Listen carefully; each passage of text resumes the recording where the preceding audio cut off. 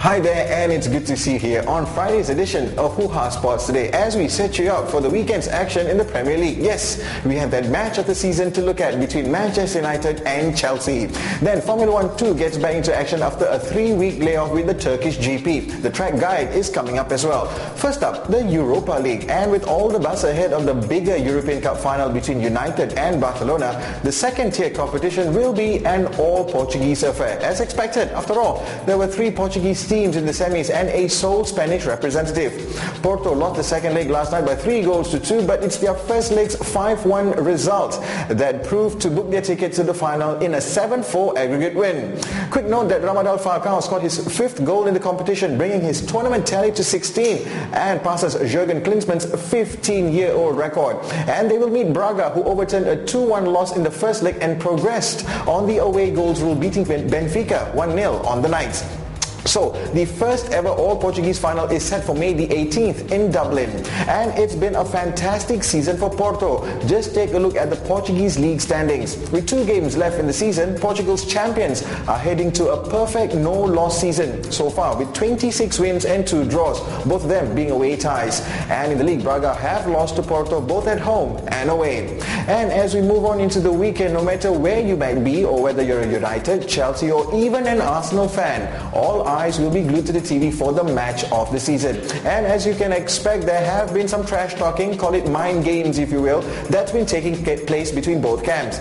United's elder statesman Ryan Giggs wants to end Carlo Ancelotti's title dream once and for all, calling his teammates to step up to the plate and sink Chelsea on Sunday. Giggs said the key will be just to produce the level of football we know we are capable of. Chelsea are flying at the moment, but apart from Sunday against Arsenal, we have been as well. And adds that they are not bothered by the past and the future starts with a result against Chelsea.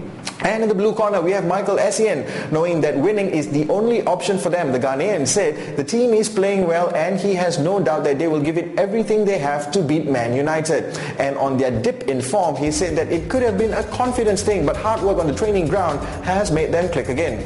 Well, Arsenal are the other insignificant part of this title equation, but mathematically they are still in it.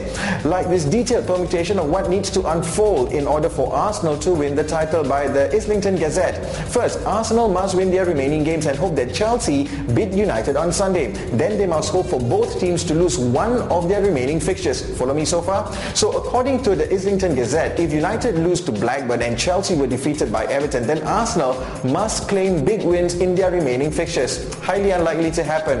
And the Arsenal fans too have expressed their unoptimistic hopes. I would love for us to basically finish the season ahead of Man U. I think Chelsea might take the title at the end, and it's always, I don't want to have any full scope here, but I think it's better if we aim a little bit lower than what we're supposed to, and then if we finish clinching the title at the end of the season, then it will be fantastic. That was Amri of Arsenal Malaysia. More thoughts from the Arsenal fans in Malaysia on our latest webisode of Club Chatter, available on Hoohaa.my. Meanwhile, there are other battles raging on in the Premier League. I think the Everton City match will be the one to watch, as Spurs will be hoping for the Toffees to still give them a chance of closing the gap to 4th. Elsewhere, Bolton, who are 2 points behind Everton, are in 8th. Will play Sunderland, who need all 3 points, otherwise they could be dragged into the relegation dogfight. While West Ham requires 7 points from the remaining 3 matches to at least have a chance of staying back in the Premier League, and will face Blackburn, who are in 16th.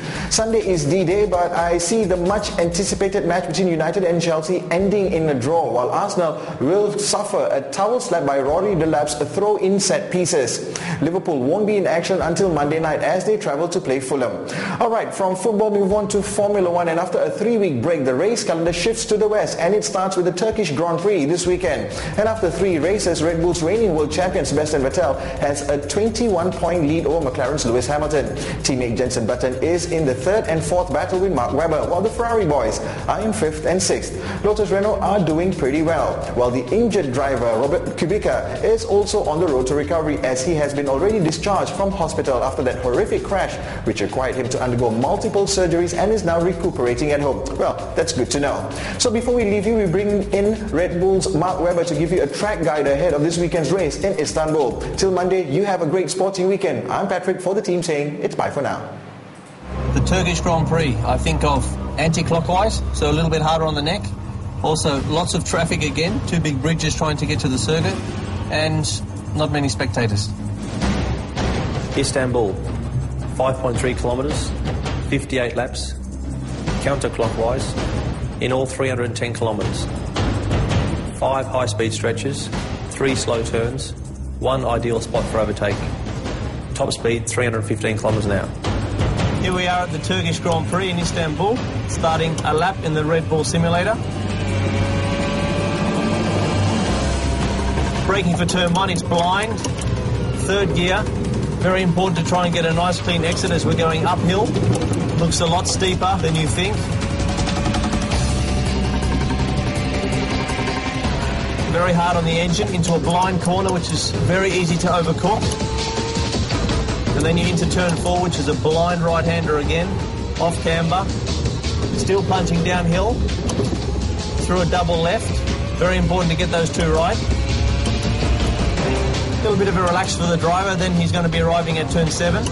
Accelerating away from turn 7 to the very, very famous turn 8, which is very, very hard on the car.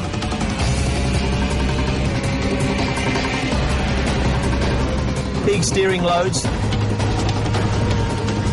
4 apexes in 1 corner, which is very unique. And then we plunge downhill, having done that exciting corner. Braking then for the hairpin. Left-hander, which is a little bit open on the exit. Good spot for the spectators to watch.